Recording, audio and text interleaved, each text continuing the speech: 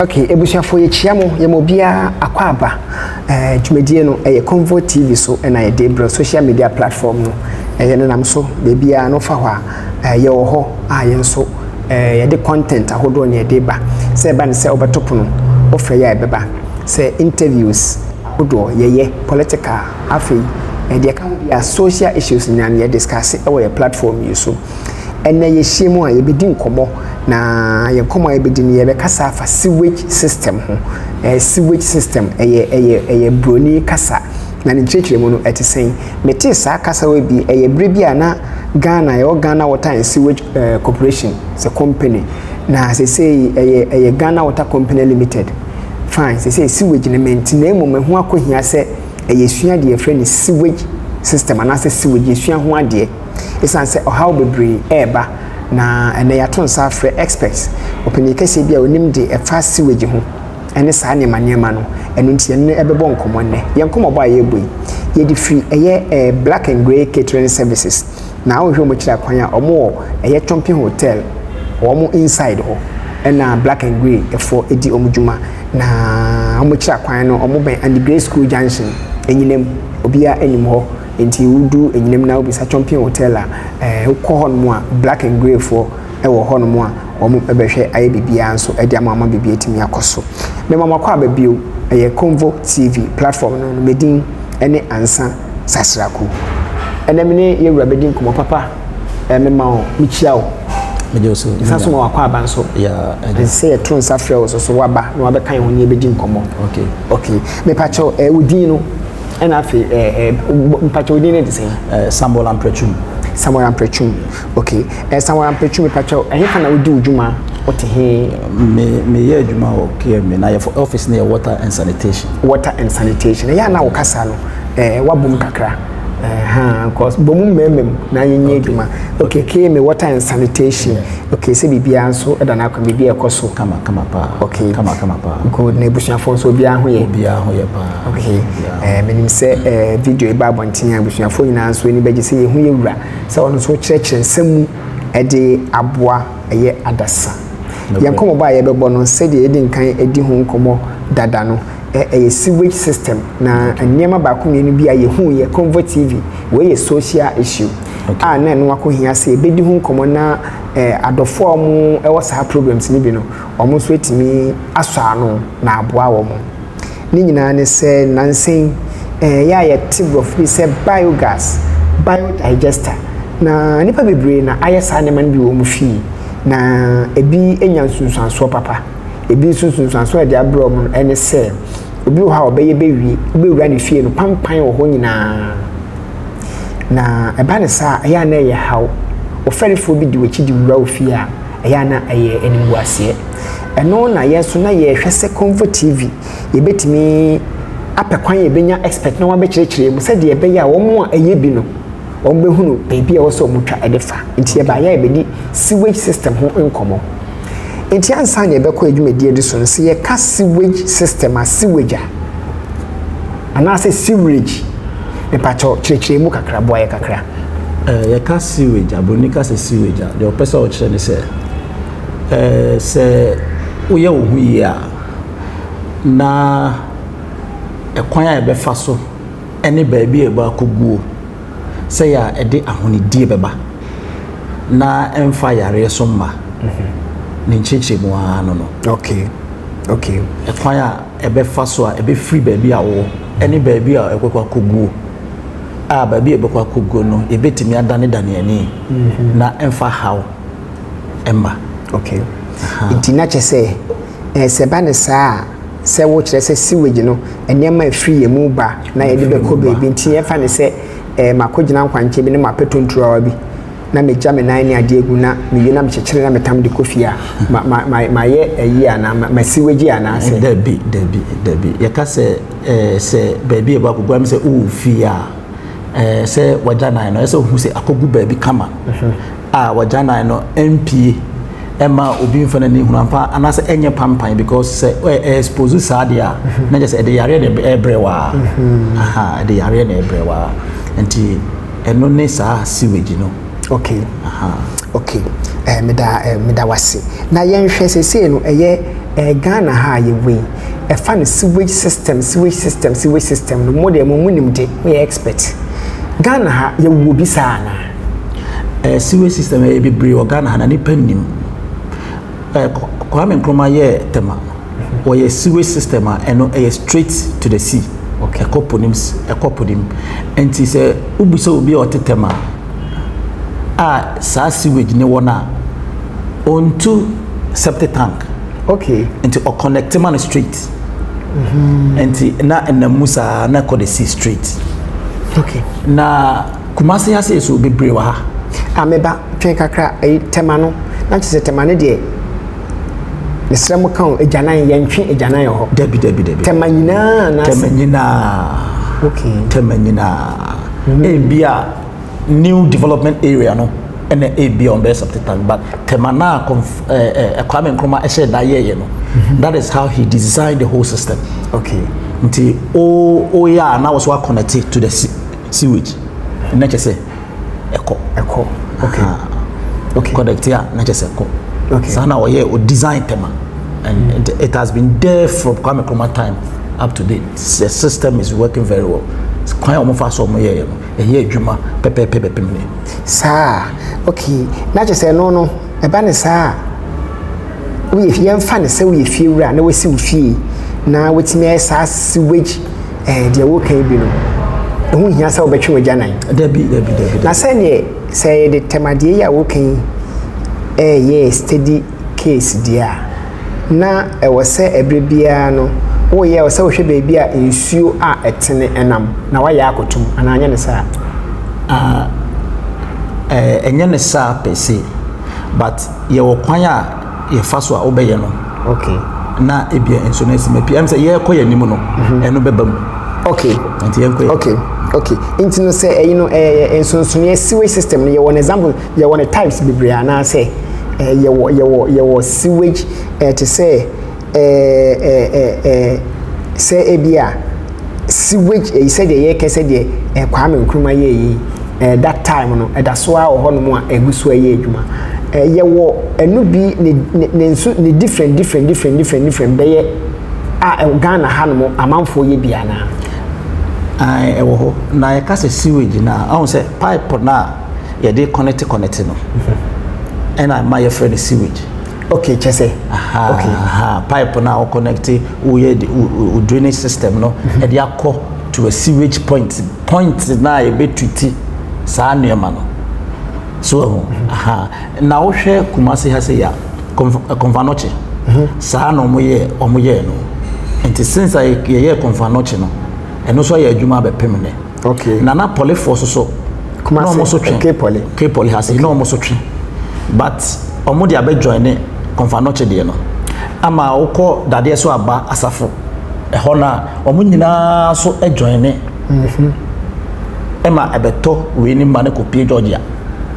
Okay, nti omu te sa enclaves ni nyina no obi enu awotwe e toilet. Okay, a sewage system ya create a eko join ebe join Convotv de no na akọ na chese Kumasi anu ye obia ni bia yentwe Janai ho Debbie yentwe. Okay. Yentwe. Okay, now you know purpose main purpose in here the sewage the and no be sewage system na no dey I say and na man form under sanitation on say so we sewage system na e ma sa offices ni na e carry eco na edu a edane ani na adane nsuo na ahwegu mainstream no e wo Georgia echi ho no un say gata kese ensutiwa ene wo ho enti ehwie na de agum ehwie na de agum eno atuti ne ho sa enante nyina be tuti ne ho akoju treatment point no edu ope bo say be dane ani wo ho sa na eno adane nsuo ne ko nti ebe free ne starting point no ba ne nam in pipes ni mu ba ne nyina no ankasa un say ono oko ne nyina no tete. Okay. Or yeah, particles. Okay. No to take kakra. Until we do hono na ho den no asa. Until obefa nyoma kakra bi mu no wadane nsu na hwegu. Okay. Ebusiafo na ebedi nkomo. Mr. Prechum na mene no bon komo no.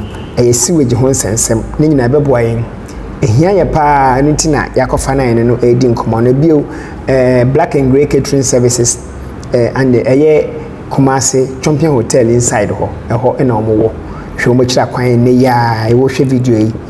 wo hwe mo kira kwan aduane bi wo Kumasi nyine man Grace Junction ne so na omo ewo na Mr. Prechum yen hwe we ne de wo de ya femu kakra na brofo bi abebo me biogas biodigester ni mienu biogas ne biodigester so so na say so so dantem na ne nyina ye technology a eno so eboa ye mfa no se ebia Kumasi ha se ye sewage system no na went me and join bi ana se wo low level but baby a wo no entimi ye drains na entimi nkobom enti wo betima ya say other biogas or biodigester na biodigester no ye chemicals bi na ye de or they can omo ye basket na ye the mesh bi agum eno ye dro ene wo enti egum a e outlet na insu na pie na feces na kam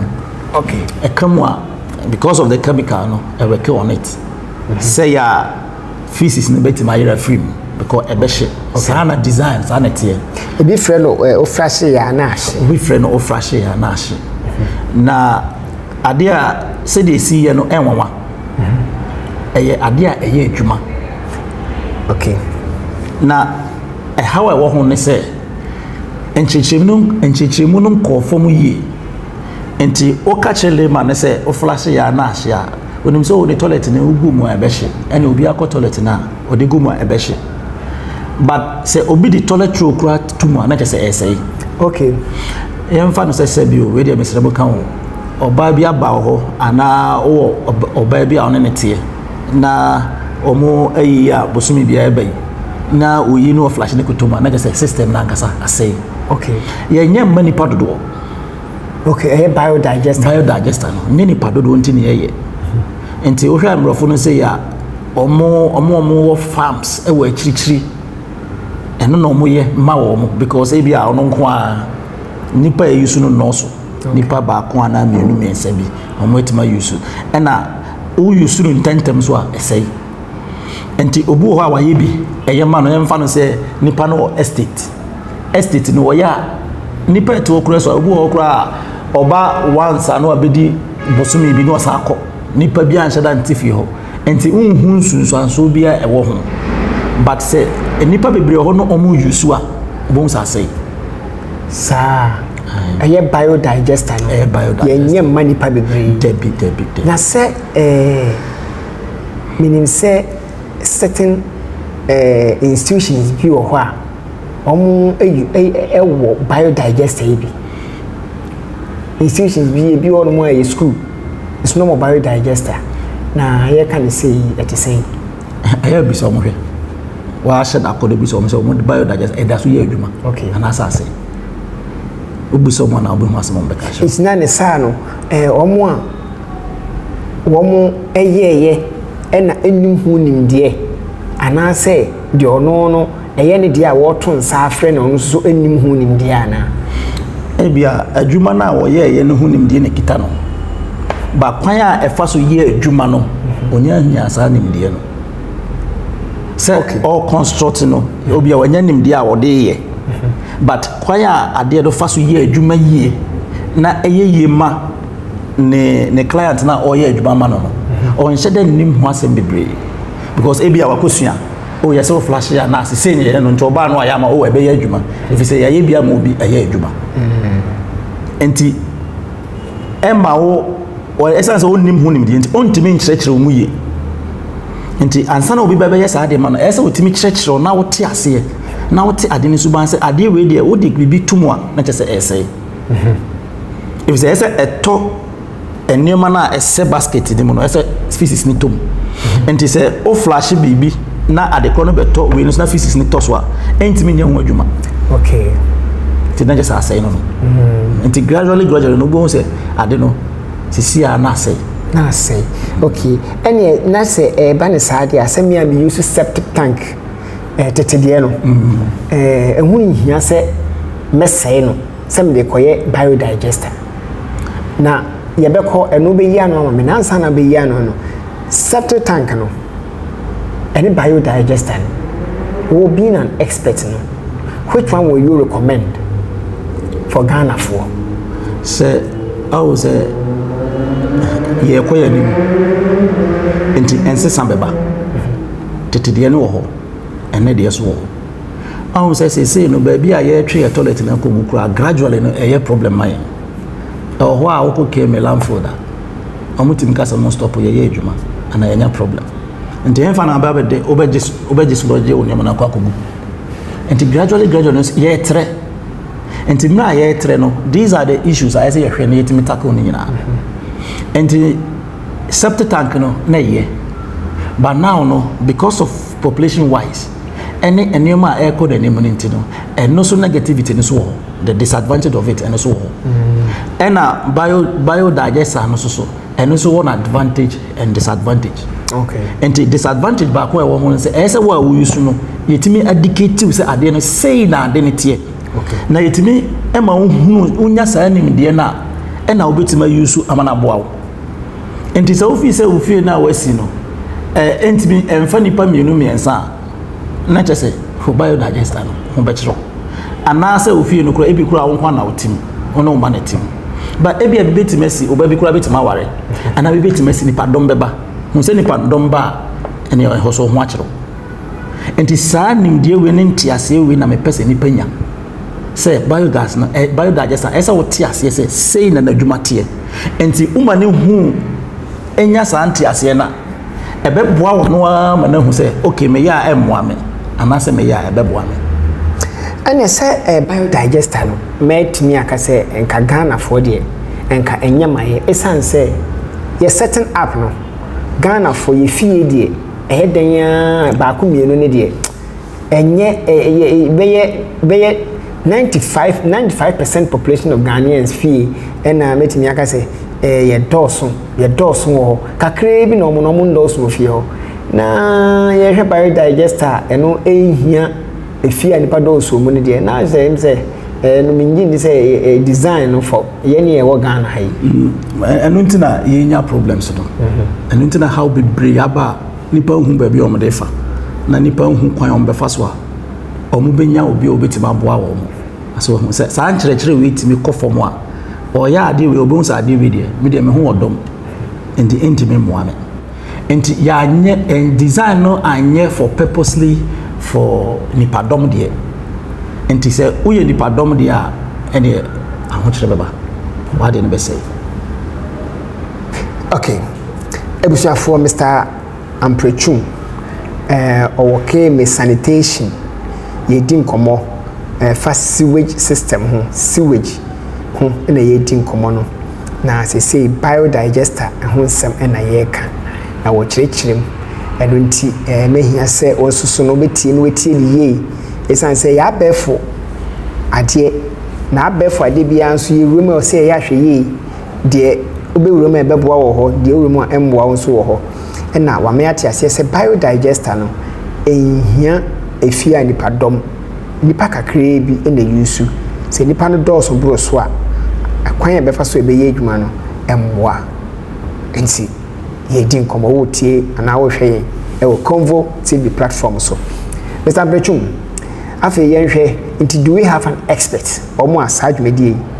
omo eye emanije na unya ha obia esan se mi wura fie bim na pampan e wo fie ho no nti na me kwa minim se omo ejanan no ya betwe ne foforo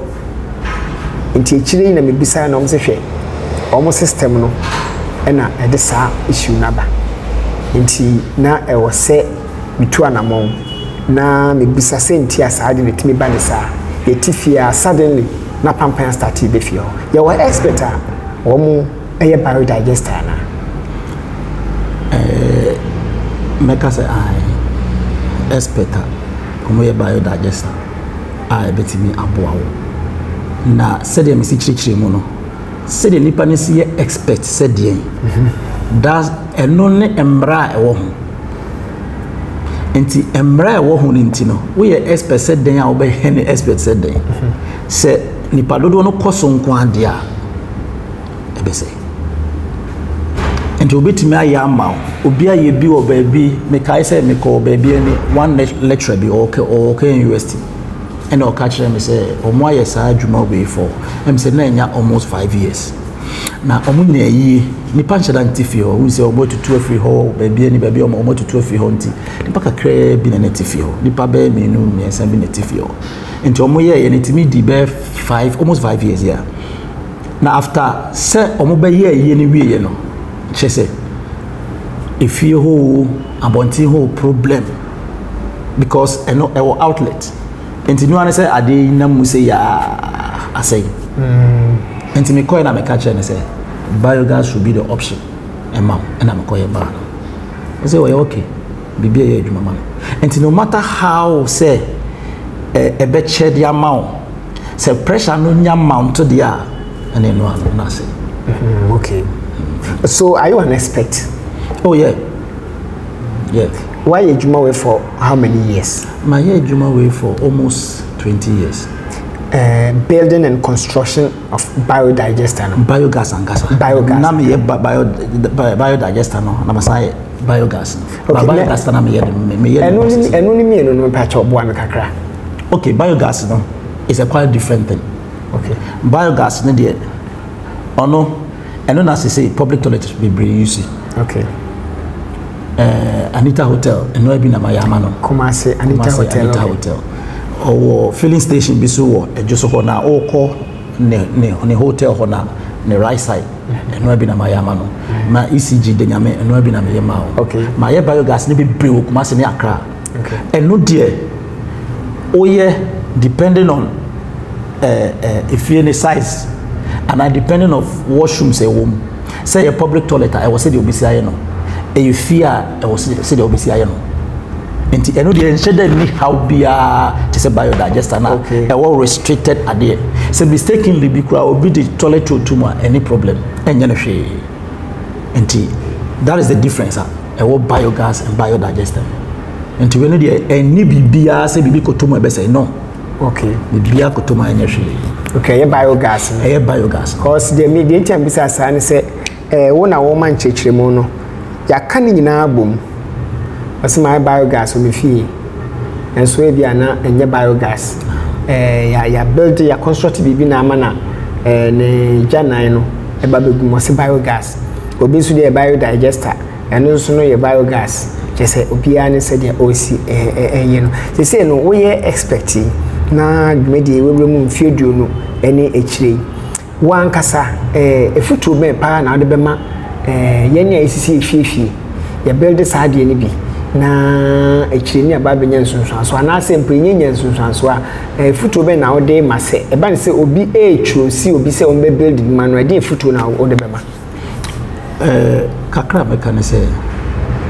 ha adwen se Ghana no ye sheda ni institution a omo hwe sa adwuma na ankasa ekoso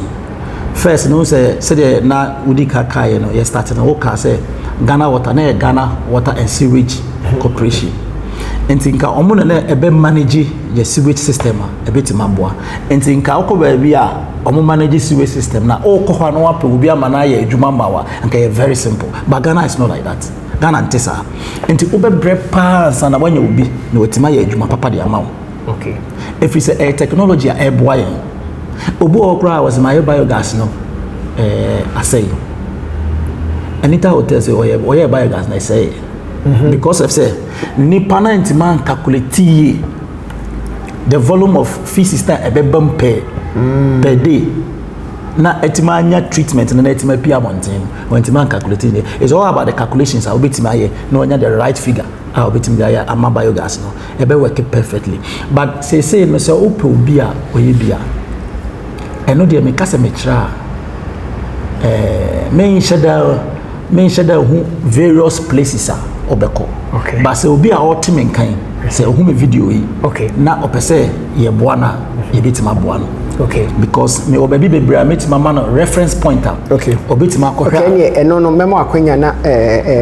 reference areas no wo abobo so e dia maye isan say bi obi ho no mo a we say seeing is believing no say bi sa abobo from mo can seeing is believing intino semami no pefabo boere na fe yento ayen komobo ne so areas a wan kasa wakoye bia edi na kakra ana se etwa abosome ne mfie kakra how bi amba ho sa areas ni nyina no bobo na ahwefo enso ehunu se obi pese o ansa no be engage you se bra na behwe bi bi man no obi ho no a waye ba ko mienu ni nyina onya hawo enti ene yi se ote yenka ana wote wonka through Convotv a bobo sa areas na yenhwe areas no said medical bobo bi din dada na specifically ogusu a obobo no baby obobo bia nso ye behwe se nimfoni ni ye de beto so the amount obobo no obope imfoni ni beba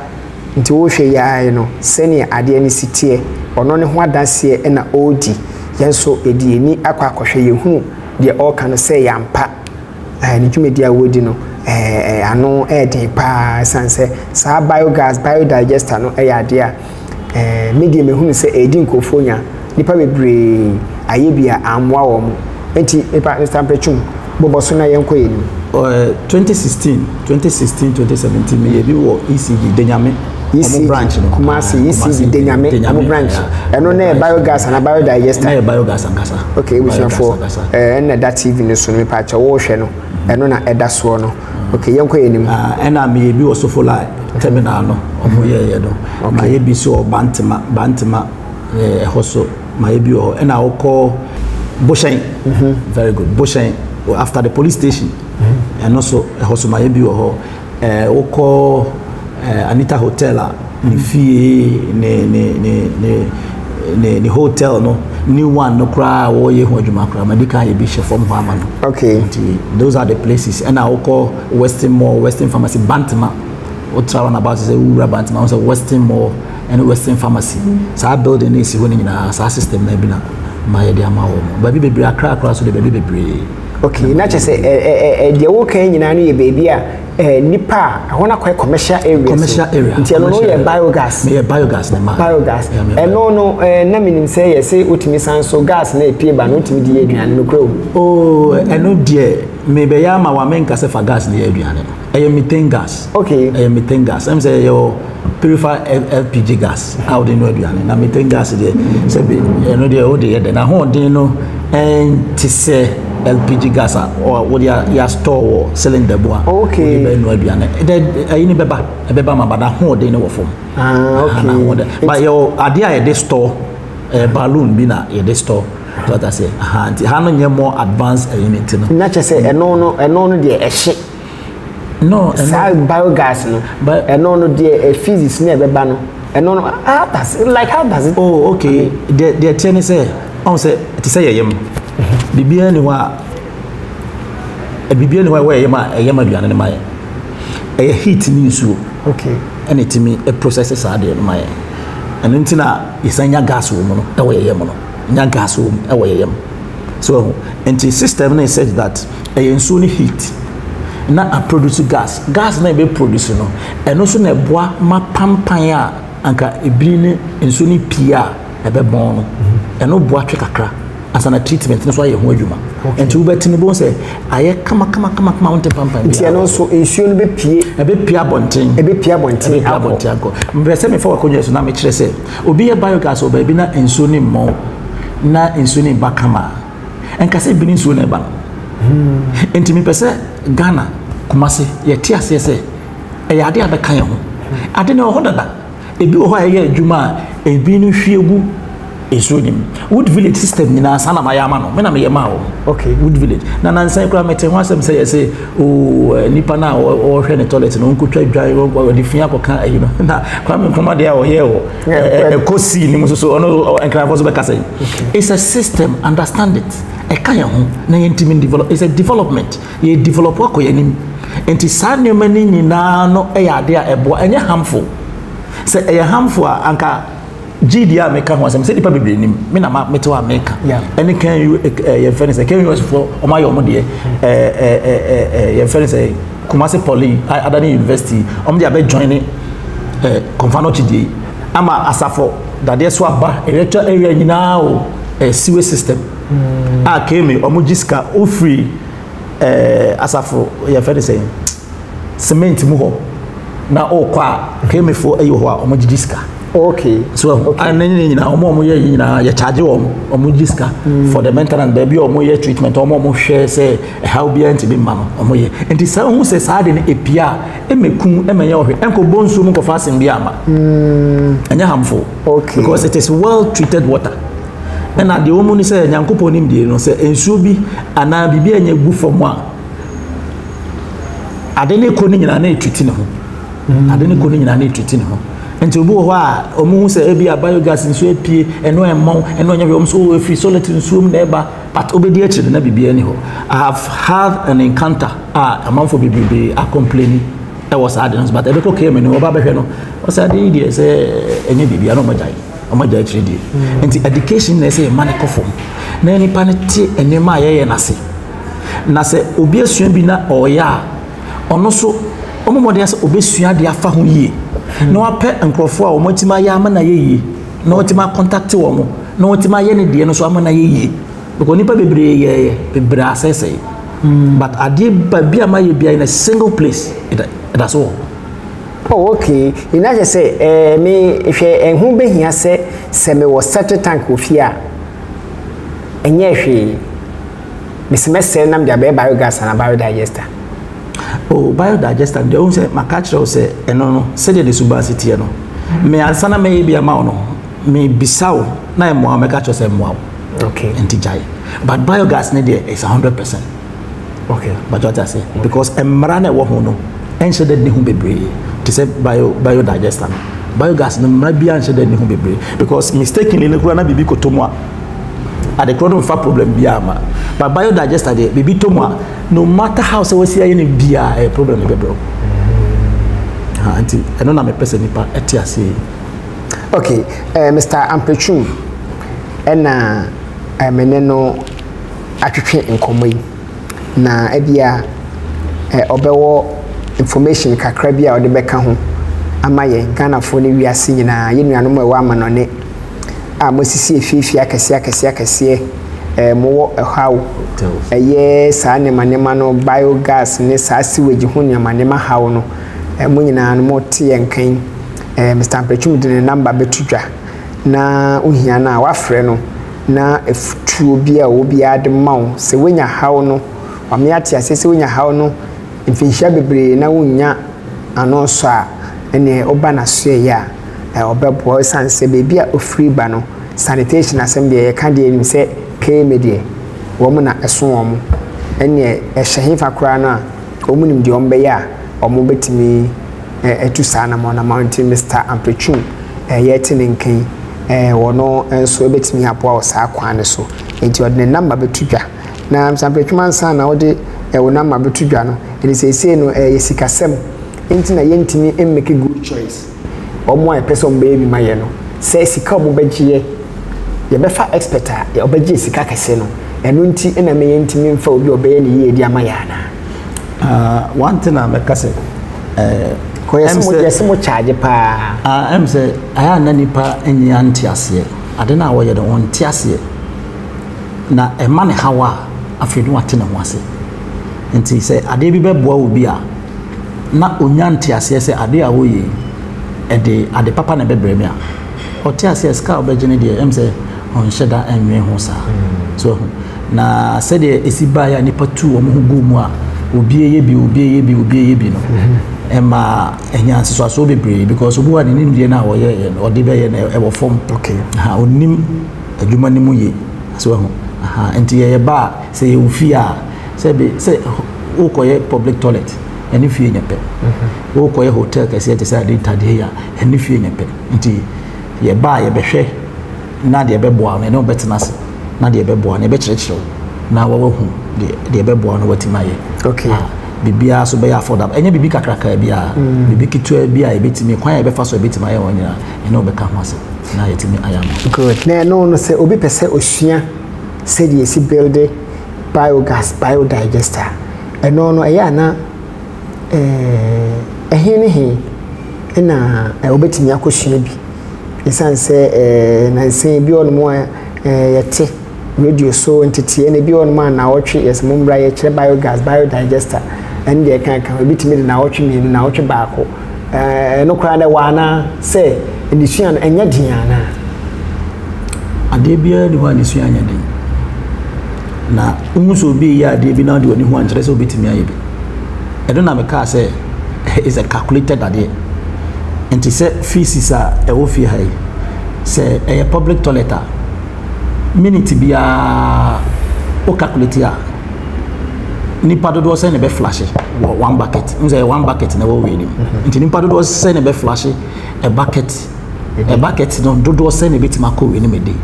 nti sa dodo na e kom no me de biogas no na eye fato ho acho sa biogas ni dodo se ne betimi akom per day na dodo se ne betimi pie add a better treatment no per day. If you miss that calculation, you miss the work. So you need to calculate it. And see, enye idea would it 1 day and 3 months and 6 months by between. A idea is so sure because a nimdia is very broad. And a baby ne said ye is it here. And the choir of the first one will be to me. I know. Say me ye idea will be a issue mama. Any as a person so say them. Baby also I afro. Okay. Baby also I abo. Okay. Enti eno ane kwan a obefa so obeye. So enti se me be fa se be medwuma mame. Na baby e wona hɔ yensuom techetechetecha. Eno no wobetimi aye. Yebeye. Ebe ma baby bebe so fola ye nyina na nsuo ba pa. Nsuo ba. Ayenya ha obia. Ayenya. Se omunya ha obia from 2017. Ebusiafo se dem Mr. Prechum e ka no. Se hɔ ne yensuom afrom techetecheche kura na ɔhwɛ omo beye e di ama tiawa enti yakobo no kame akoye se ye bre no kɔ ye de besi na ansa na ne be kɔ no mepese ono a obekire kira kwan ɔde ne number betudwa na afei sene ye pena ye behu no enti ofa me da se me number no ye 02 ana se okay ko de kan number ni 0244715135. Okay. Mr. Kabio 0244715135 and then my number. Okay. And yes anhwe e bia na wo other information bia wo de bema menti membisa na emom wo no wo de bema me pa chew. Oh, kakra me kan say adwuma bia wo ye bia e one sit down there e ka. Nti muntimi enya research na mbisa ansa na obeye sa nyema na why because e ade tete amanfo power fi na moment da for me say obi hu sa video yi anankomobo ayeboya on try say obe consult console Convotv very good Convotv or consult Convotv so a nisa betimi aka. Okay ebusiafo Mr. Prechum na akasa na say dey odi ewrem bi also contact ya to a platform no so a number was so bibia no ana say open kira kwan a menya enka wo frɛ no ono ankasa na wono edi ensa wo so bia na aboa ama bibia etimi akoso so ne kira kwan wo se owo keme ho na owo ohwe na okɔ a wobenya no agye se onyo bia ne ho ahene kra enti aha ena yenkomobo ye sewage system ho no edini nyina besie na otwe senne ye wonkomo ba ko bi wo ho a ye de no nso ebebe no nso hia pa sese ye system yi mu a ye ka ho asem ninti ho enkyerɛw na otwe senne no ye ne opini kase no nso beba ono nso firi aban aso ye ne bi obeba na oni aba bebo nkomo Convotv ya start ye interviews no ye room ye de bekwa na amanyosem nso ye hwese efri na ekwei ye de amanyosem nso de no ye de bebremu ye wo mo page na se mrasha bedwafo ene ombedidi nkomo both political parties ye ne ombeba bedi nkomo communicators nyina ya arrangement na to a ni bi be Zoom interviews no nyina no ya posti we platform so me da se bio na adwumedie ye di free eye Kumasi Ghana Champion Hotel inside Black and Grey Catering Services omo ena ya ba won mo joint ewo Champion Hotel Kumasi ben the Grey School Johnson ho a ye ne wo abetwetwe nkomo no ye ni nyina besi ko ho ne kodidi na aduane dia ope bia no mbenye bi di ama jollof rice fried rice abetie aduane bia idie bia no ukoho no a omo ebenye bi enso adi ama adwumayefo ho omo enete omo eniate na womo nso ebuade se de ombesi aso ombesi aserve no odidi ho ba kwa ma nyini se ahwa no ndi oyire aduane bi mnemo me mpene saa ho no mbeso ama weni beji se wedi fie aduane medeni ansasasra ku platform ye Convotv me cameraman sound nipa ba ko ogina chire edma ye full moon entertainment ono so social media no so de hopa full moon entertainment ono so twi tutorials ono no twi tutorials ono ene bom chi dem wasa de no ho enti yedi ni nyina besi yankopon ya adoma mo besan ate yenka bio yakramo